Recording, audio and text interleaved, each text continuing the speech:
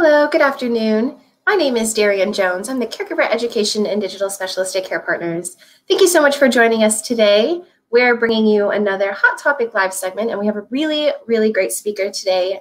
Lisa Milliken is going to be talking to us about just the importance of caring for yourself so that you're able, in turn, to better take care of your loved one.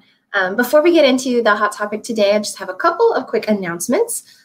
We have an upcoming caregiver conference on August 29th. It's an online caregiver conference. And what's really cool is that even if you can't attend the event, you can register and sign up for all the presentations that you want to see, and then we'll send you a replay. So I put that address on this banner below, and we would love for you guys to, or for everyone at home to check it out and see if there's anything that interests you. We'd love to be able to provide this different type of online education.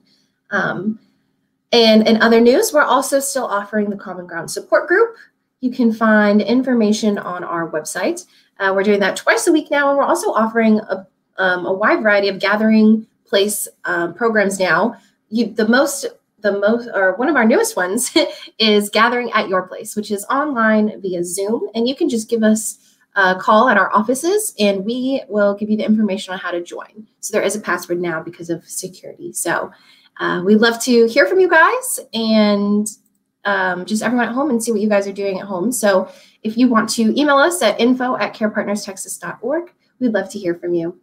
With that, I think we will go ahead and get started with the topic today. And I'm going to introduce our speaker, Lisa Milliken. How are you today? I'm good. How are you, Darian? I'm great.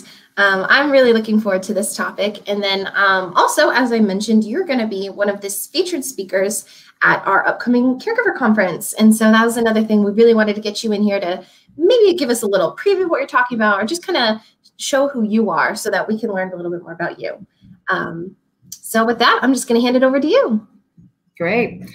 Okay, so exactly what Darian just said. To tell you a little bit about me, I live here in Houston. I've worked in the long-term care environment for over 30 years, operations, clinical, but working with a lot of families. I've been a caregiver myself, and just for the last few years, I've really been asked to talk about this topic a lot, especially how to deal with burnout, how to deal with stress, how to manage stress. If you're the caregiver, if you're the professional nurse or physician, if you are the client, the patient, the person who needs care yourself.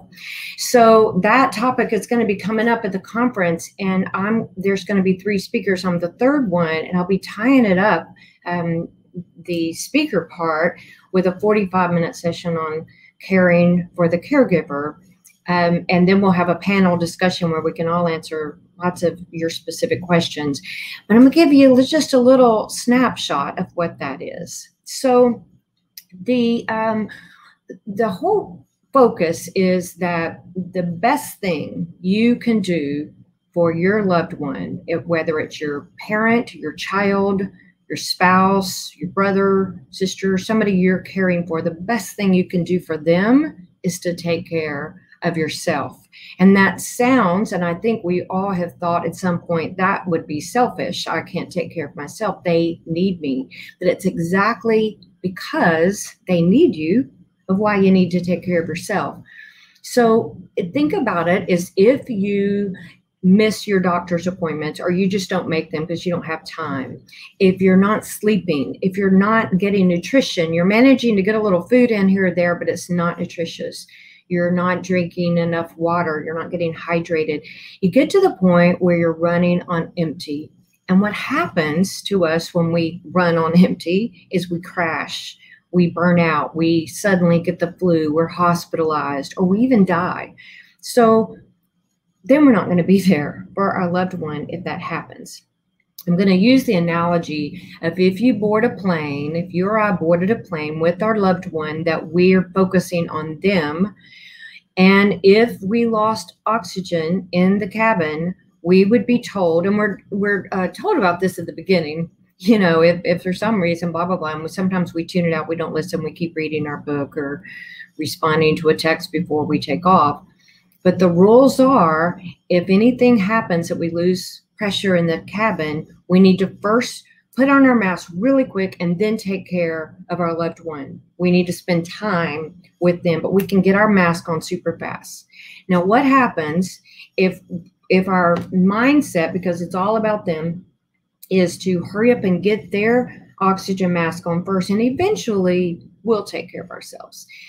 We could spend up to 30 seconds a minute trying to get it on their head, and then we're going to pass out. We're not going to be there for them. We could even die. If we would have taken 10 seconds to quickly get it on ourselves, then we can make it all about them and take care of the loved one. And it's then that we are equipped to take care of them for the rest of their lives, through that flight, through those few minutes of turbulence or whatever, and thereafter. So we're going to talk for just a few minutes of how we can equip ourselves to better care for the person that we're taking care of. So it's interesting what I want to start with. And it's a word that I did not understand until about a year ago when I started studying this word intensely, and that word is resilience. And I used to think to be resilient, and maybe you have thought this at some point too, maybe you have a total understanding of what that word means already, but I used to think it meant get over it, move forward, push on, don't let this bother you, just stand up, shake it off, and keep going. And that is so unrealistic. It's not what that means at all. And we definitely don't want to pretend this is not happening and just forget about things that need to be focused on. So I'm going to give you 3 things that we can do to be more resilient, and then I'll move on into the other things we can do to care for ourselves. And this is according to Lucy Hone. She researched this for years and years. It was her specialty as a researcher, researching resiliency and what people should do. And then she had a tragedy happen in her own life where she lost her, I think, 11 or 12-year-old daughter in a tragic accident, as well as her best friend and her best friend's daughter. And she started seeing what things that I've studied all of my life help and what doesn't help. And she said 3 things helped her to not become the basket case that can only see the negative and grieve for the rest of her life, but to focus on the rest of her family, her other child, her husband, and other things that she had to find joy and purpose in her life. And those 3 things is, number 1, so kind of jot these down, or we'll talk about them later in the conference, is know that bad things happen to everyone. And adversity does not discriminate. It happens to everyone of every socioeconomic class, of every country, every race, every age. And if you think that everybody else is having this great positive life and you're the only one who doesn't, what really we find out is other people have other crises going on in their lives as well. They just don't share it. They don't put that on Facebook. They only share what's great happening. All of us, probably by the time we're 30, have gone through something pretty bad, pretty major, and then we will continue going through things. But it's how we deal with that makes a big difference. So bad things happen to all of us, and we don't want to get into this. Why did this happen to me? And why am I in this situation? But just realize that is a given. It's just a part of being human. But the second thing, and it starts getting real interesting on the second and the third thing. The second thing is to choose carefully what you are going to allow your brain to think about, where you're going to focus your attention. So it turns out that negative emotions stick to us, and it's human nature to only think about or to make ourselves think about, what if this happened? What's the worst case scenario?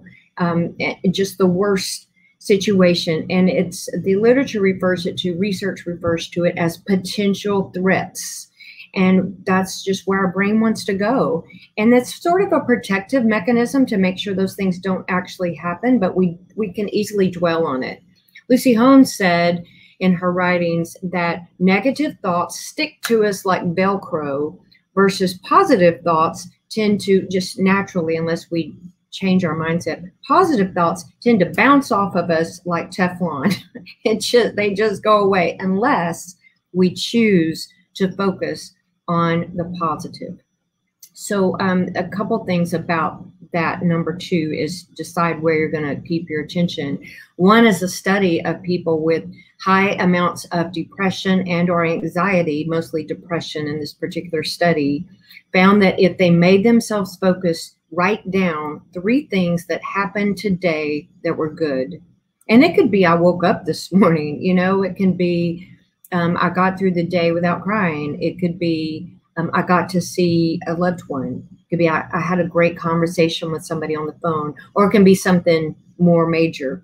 But just write down 3 things. The sun was shining today and it's been raining another day, or I'm glad it's raining because we need some rain, in our yard and plants or whatever. So write down 3 things. And when in this study where people wrote down 3 things that was good that day, even if you have to, it's a stretch for how to find those 3 things, it actually changed their brain structure and decreased the depression and or anxiety, if that was their issue. And that is called in research benefit finding. And so we focus on what's good, we make ourselves write it down, and at the end of the day, if we can't remember, we can go back and read what we wrote. That's the second thing. And the third thing is to ask yourself, is this action or this thought helping me, or is it hurting me? So if you find yourself, and it's so easy, it's kind of like the second thing, to dig ourselves deep into this well of what if this happens, what if that happens, so that's number 2, focus, choose where you're going to put your attention. But number 3 is if we find ourselves doing something repetitively that is not healthy, is this helping me? No, actually, it's not. Like looking at pictures of someone who's passed away in your life and wishing they were still here and dwelling on that. Or looking at pictures of when life was better before this crisis or before I'm in this situation. Or just focusing on these negative thoughts. That's not good for me. What else could I do?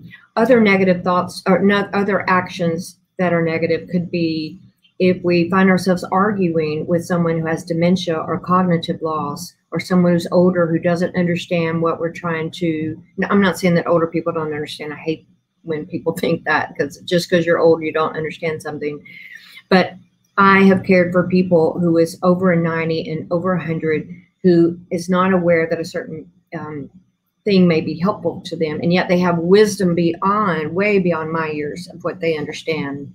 But if they have a cognitive loss, if they can't hear or see, and so maybe some of their senses aren't working, it's not going to help me to argue with anyone, especially if they have dementia or have had a neurological progressive loss or something. So that's not helping, right? Is it hurting? Yes, it is.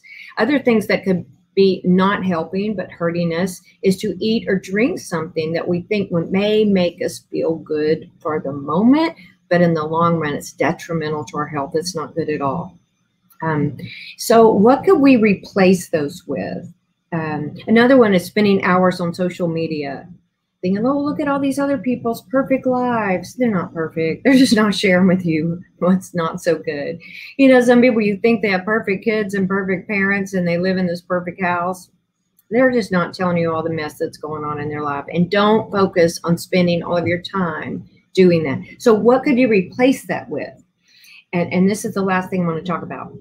Number 1, you can replace it with something positive, like going for a walk, or hiring somebody, or convincing a friend, or taking a friend up on their offer to come sit with your loved one just for 2 hours once a week. It could be a weekend when they're off. It could be a weeknight where you go do something that you enjoy guilt-free. And that could be to take a yoga class, to take a painting class, to go on a bike ride with a friend, to go get your nails done, to go get a massage, to go take a nap, to go shopping, whatever you enjoy for 2 hours. That is a positive thing. It could also be, and I want to really stress this, and I've said it before and I'll say it again, based on the studies, what we talked about before. Focus on writing instead of the negative things like eating or drinking something bad or looking at the wrong thing or spending time dwelling on something that, what if, instead focus on writing in a journal things I'm grateful for. And this is one of my best strategies. And that can be, I literally, all of us, you and I, we all have probably 100 things we could write down in a few minutes of what's not going so well right now.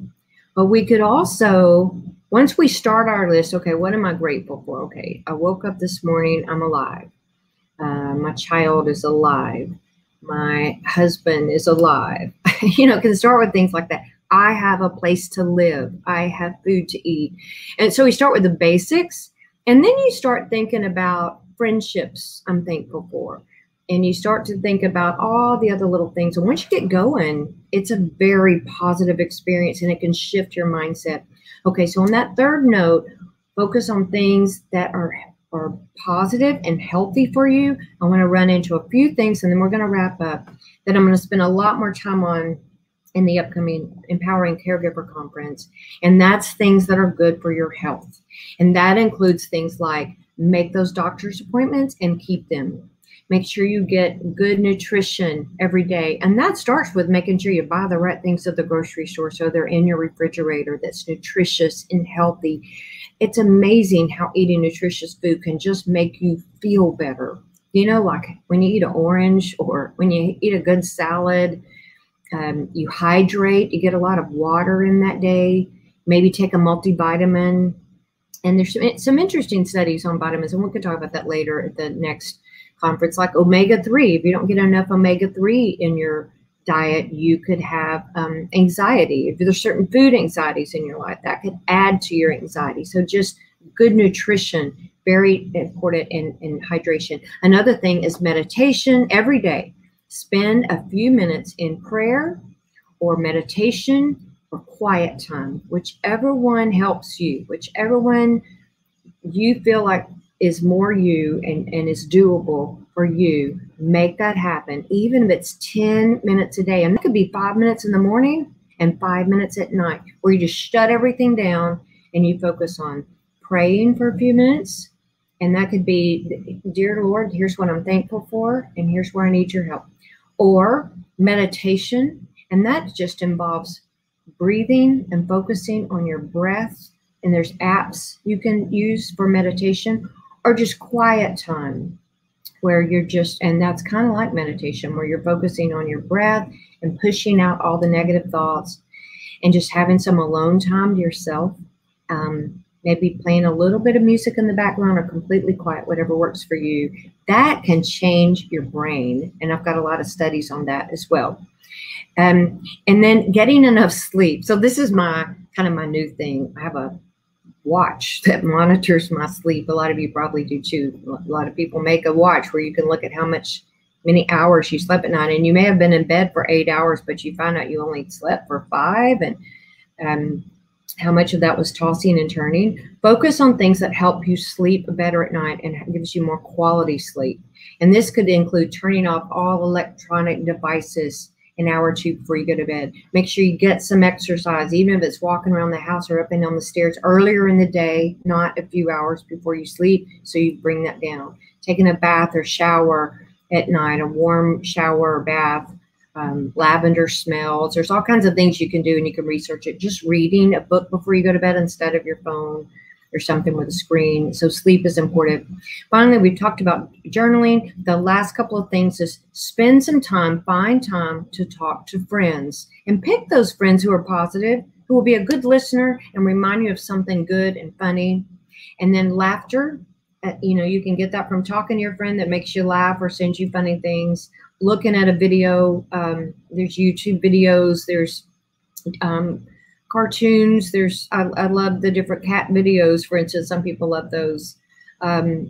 There's all kinds of things. An old movie that makes you laugh, or thinking about your favorite funny movie.